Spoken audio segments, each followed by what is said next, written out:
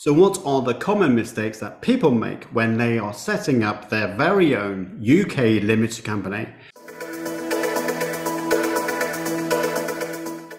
Hi everyone, my name is Simon Mishevich from Optimize Accountants, and in this video we're going to be talking about the disasters, the mistakes, the issues that you might have by trying to set up a UK limited company by your lonesome without any tax or legal advice.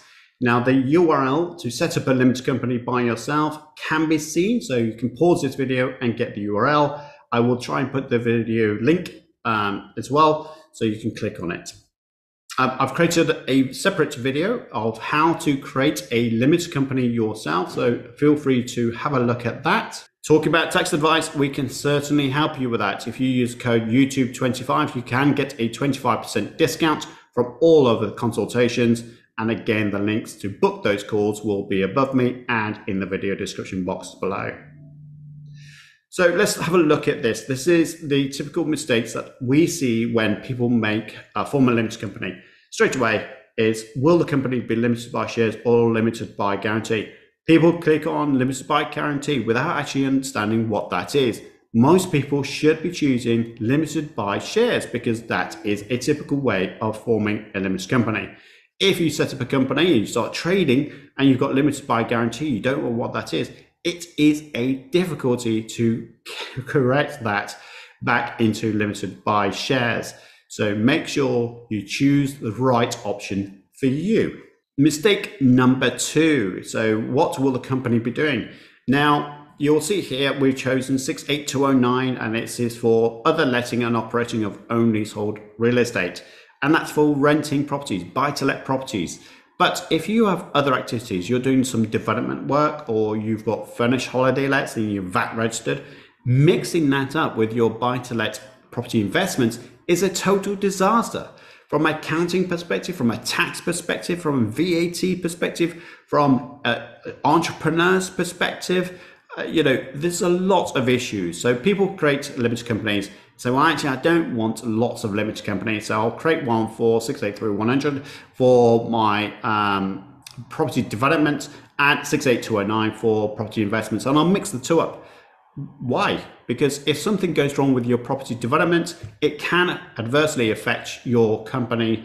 If something goes wrong, then your buy-to-let property investments are at risk because of your property development. So don't do it. Split the two out and think about having a holding company instead. But again, get some tax advice about that. So mistake number 3 is the fact that people tick no to email reminders or ignore those emails. Now, those emails from Companies House will tell you about when your confirmation statement is due. A confirmation statement is all about telling Companies House and the public who the directors and shareholders are. And that's missed. And if you're not careful, you could get yourself into trouble. It will also tell you when your year end is up and when you should be filing your accounts. The one mistake I see, which is mistake number 4, is people setting a limited company up just by themselves. They are the sole director, they are the sole shareholder.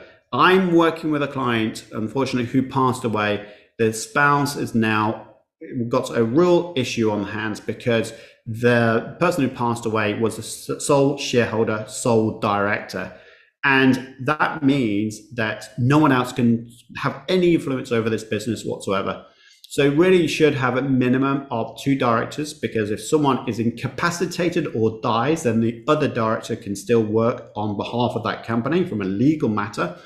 And shareholders, if you have shareholders, they easily, if you have 2 or more, pass shares from one person to another in case of death or in terms of separation, whatever it might be.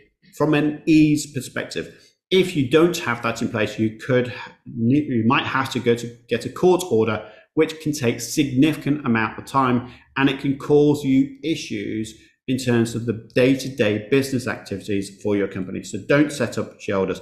And I've not even touched upon the fact that having one shareholder means that you are the only one who can take dividends. What about your spouse? What about your children? What about your parents? Why not give them dividends if you're giving them money anyway, so that you do not have to pay tax by taking the money yourself by passing it on to them? Again, get some really good tax advice on that. What would you like the named share? So again, people use, this is mistake number 4, continuing from that theme, is people use ordinary shares. Do not use ordinary shares. As it says there, use ordinary A share, ordinary B share, ordinary C share, so you can differentiate the share classification from all the shareholders, so that you can then say, well, actually, this person's a basic rate taxpayer, this one's a high rate taxpayer, will give more dividends to the basic rate taxpayer.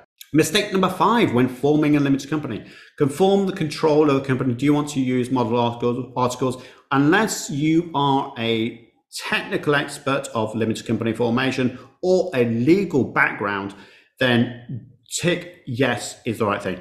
I have seen people type in no and then try and use some sort of articles of association, which is a total disaster. They don't know what they're writing.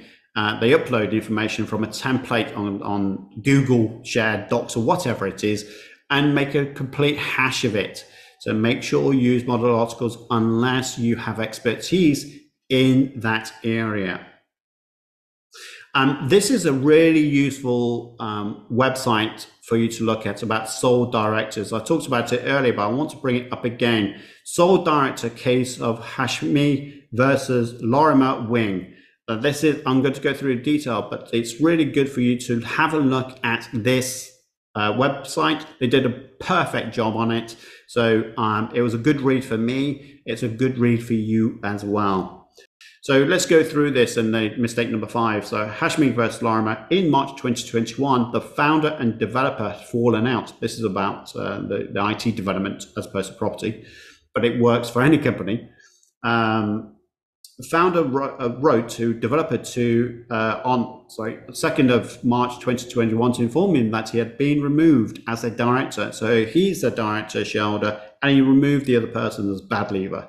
Under the definition in the company's articles, meaning he had forfeited his shares. So not only did he take off his directorship, he actually taken off the shares as well. He had no right to do that. The third director, subsequently resigned and ceased to be director on the 12th of June 2021. So from that date, founder was back and being the sole director of the company. Now, when you set up this company, you can be a sole director. You can change that to be multiple director and multiple shareholder, and then reverse it all back. But you do need to get the permission of the directors and shareholders before you do anything. On 10th of August 2021, developer presented an unfair prejudice, which quite right too, petition to the court seeking an order that the founder purchase his shares in his company.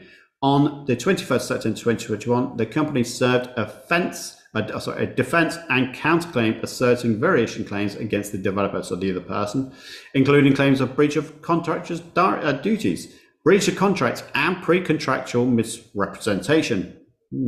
Hard to argue, I have to say. The court granted the developer application to strike out the company's counterclaim, therefore agreeing that the founder, as sole director of the company, did not have to requisite authority under the company's articles of association to make a counterclaim. On the court's findings, that model articles would require amendment to permit a single director to run a company, including deletion of model articles. So if it's got a sole director, it cannot, without amending model articles, do anything. So if you're setting a company as a sole director, you're making changes later on, and you've got model articles, disaster is waiting for you. So make sure you do not use model articles, or you amend them as you move forward. And that's one of the things I did say about not setting up a company on your own.